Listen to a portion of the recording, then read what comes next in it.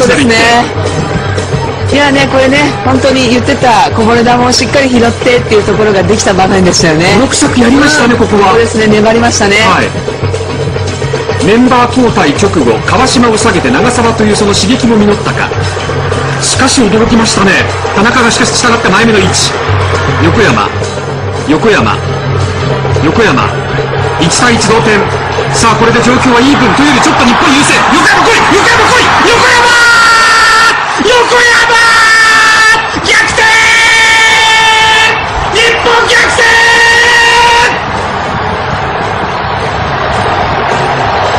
横山久美5試合連続、またしてもピンチを救い、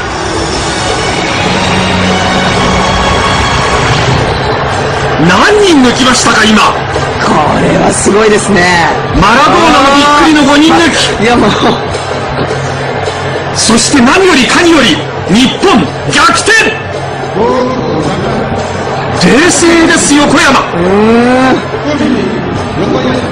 ちょっともうこれは解説の必要がない